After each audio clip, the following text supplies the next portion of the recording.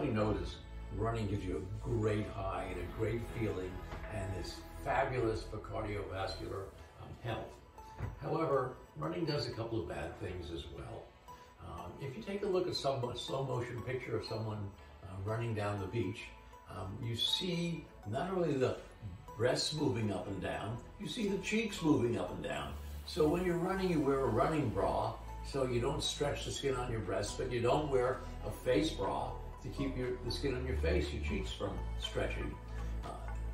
My feeling is a little bit of running is fine, but people who really run long distances excessively are aging their skin prematurely. You'll never see a long-term, long-distance runner who doesn't have a gaunt, haggard face. It's